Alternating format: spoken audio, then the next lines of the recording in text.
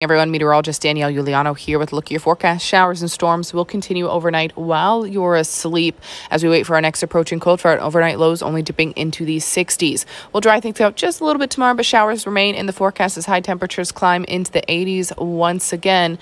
Cold front will sweep on through Monday evening, leaving us cooler, drier, and breezy as we head into your Tuesday. But temperatures back into the 70s. Again, I'm meteorologist Danielle Giuliano. Have a good sunny night.